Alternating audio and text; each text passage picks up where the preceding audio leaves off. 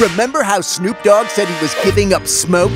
He wasn't lying! Solo stole fixed fire. They took out the smoke. He just wasn't talking about weed. He's selling a new product. It's a smokeless fire pit. Yes, it was only a few days ago that Snoop posted online, "After much consideration and conversation with my family, I've decided to give up smoke. Please respect my privacy at this time." And everybody thought it was going to be edibles or a vape pen or something that he was selling. But Snoop never said he was quitting marijuana, and then on Monday morning, he released this video. I'm giving up smoke.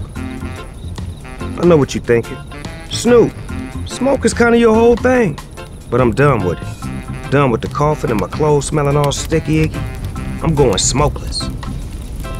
Solo stole fixed fire. That's right. We just got snooped. Does anybody hate him for it? No. Because you're not mad. You're like, Snoop, you scamp. Even though it's a basic, like, easy marketing campaign, it worked brilliantly. The timing is perfect. You know how many of these they're going to sell on Friday, probably? Oh, Black Friday. The two best pitch people are Snoop and Shaq. Yeah. They're the two best pitch people in America. No arguments there. Of course, he missed a huge opportunity to accessorize the fire pit with Snoop logs. But well done, Snoop. And of course, he still smokes weed. How else would you laugh at roasting marshmallows?